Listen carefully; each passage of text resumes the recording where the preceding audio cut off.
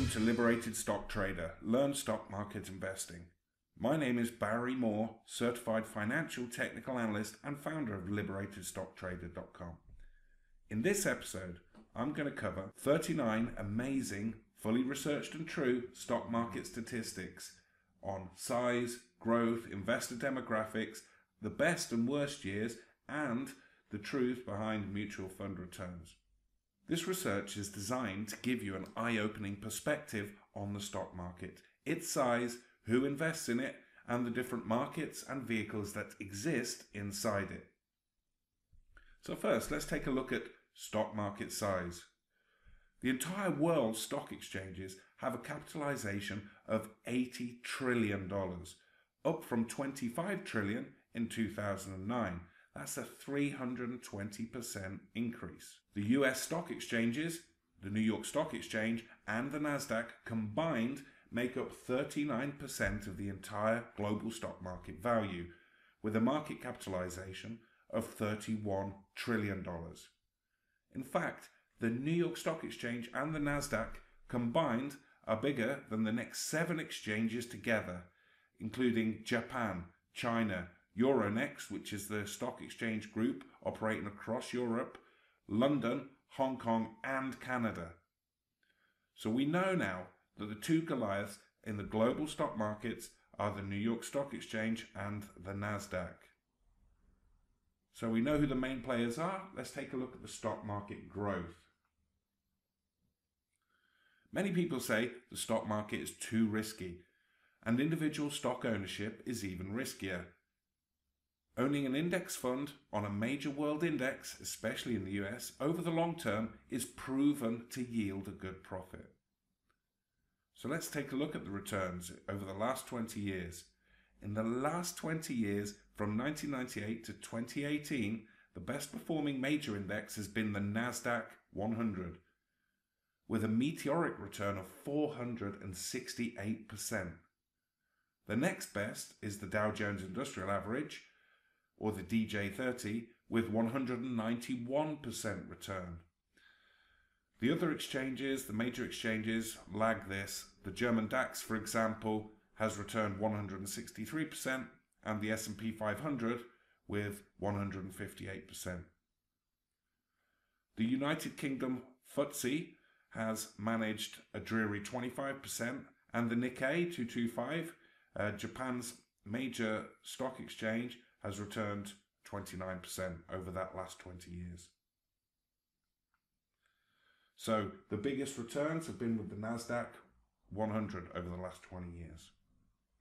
Let's take a look at the next section, which is stock market private retail investors.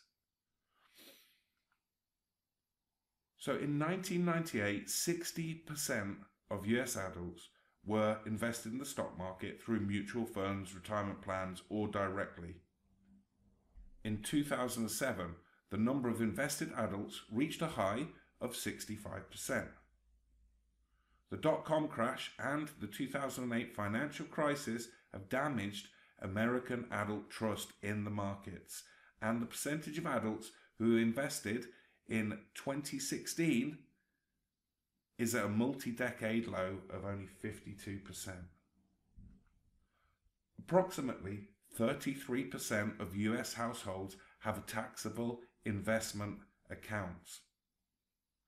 This means they are actively investing outside of a tax-exempt vehicle. And it's also estimated that 90% of trade volume in stock trading is robotic. This means quantitative and computer algorithmic trading. 90% of the volume is computerized and robotic.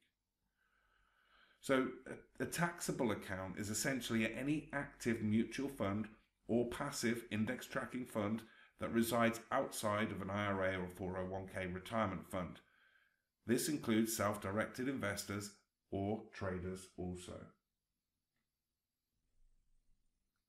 So let's take a look at retail investor demographics.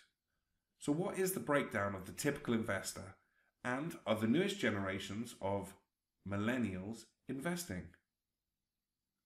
In the US, 21% of women and 24% of men have taxable investment accounts.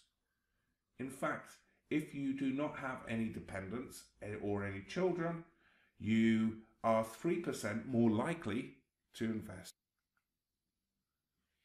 When it comes to married couples, we see that 46% of married couples without dependents have taxable investment accounts, and 36% of couples with dependents. 20% of single males with or without dependents have investment accounts, and 23% of single females without dependents have investment accounts, compared to 15% of single females with dependents.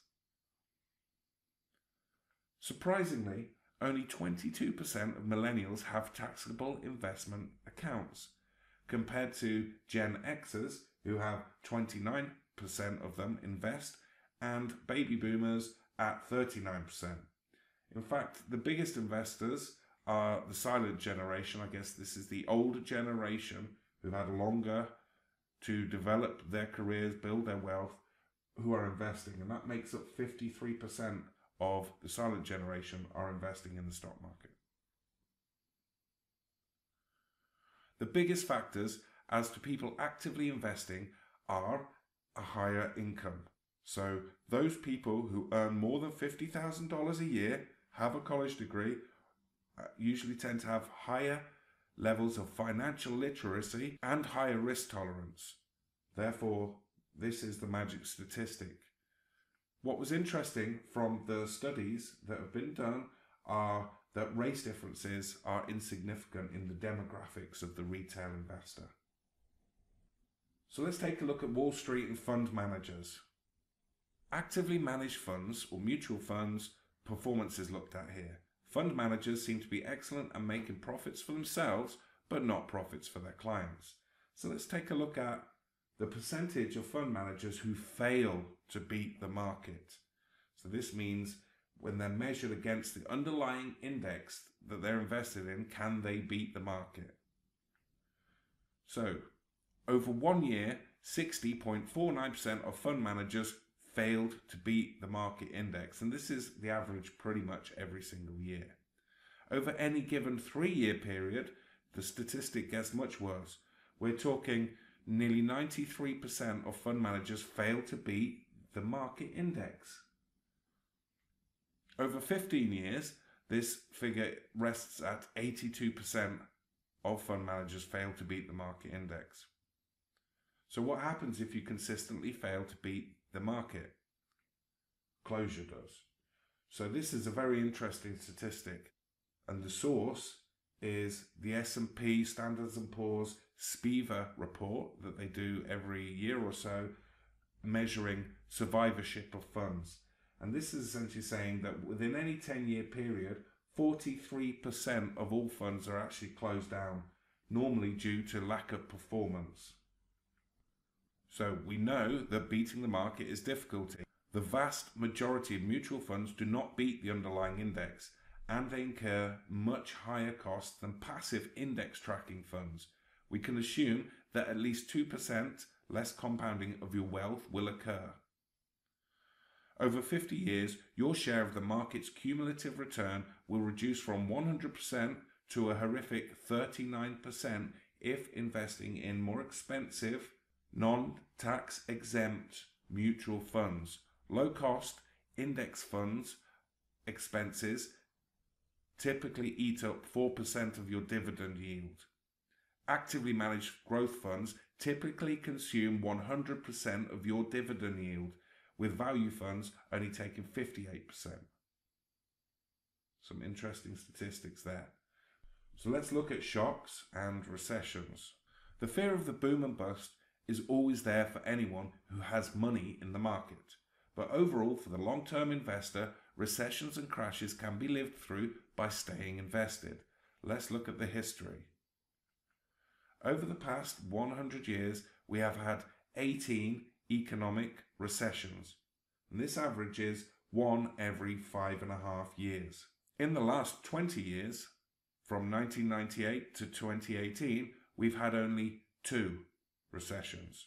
From 2000 to 2002 and from 2007 to roughly 2009.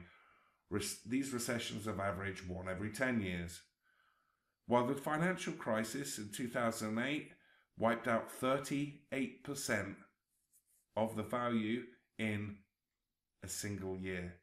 Comparatively, the Great Depression wiped out 71% over 4 years, and the 1974 oil shock took out 32% in 2 years. So that is the brief summary of the recessions, the statistics around recessions. Let's deep dive into the worst and the best years. It was the best of times, it was the worst of times. Investing in a low-cost stock market index tracking fund is simply one of the simplest and low-risk ways to expose yourself to the dynamic wealth creation of the US or any other major developed world economies. As only 39% of the world's population is considered free, this limits our choice of safe countries, indices to invest in. We're looking at the US, the UK, Europe and Canada are all still solid bets. For this analysis of the best and worst years, we'll look at the S&P 500, the large US bellwether index that provides a solid basis for the analysis. So the worst stock market years over the last 90 years. Coming in at spot number 1 is 1931, which suffered a 47% loss. That means 47% of the value of the S&P 500 in 1931 was wiped out. Spot number 2 comes in at 1937 with a double dip against the Great Depression, a 38.59% loss. In third spot, the modern day financial crisis in 2008 claims 38.59% loss. After this, we had 1974 with a 29.7% loss. Number 5 is 1930 with a 28.48% loss. And lastly, good old 2002 with a minus 23.37% loss for that year. But it's not all bad. With the bad also comes the good in the stock market. So let's take a look at the best years. We have, coming off the back of the Great Depression, we have 1933 with a joyous bounce of nearly 47%. Following 1953's minus 6.62%, we have 1954 with a 45% increase. Again, another Great Depression rebound rally. We have 1935 with a 41.37% increase. After this, the other best years in the stock market have been 1958 with a 38% increase and 1927's pre-depression madness and leverage produced a 37.88% increase. But finally, the Reagan and Thatcher years yielded to Clinton and Blair, which produced 1995's 34.11% jump. In fact, from 1995 to 1999, we had one of the best bull markets ever, yielding an average 26.3% per year for 5 years. And finally, we'll have a quick look here at compounded returns, and this is the key to long-term wealth creation and investment in the markets.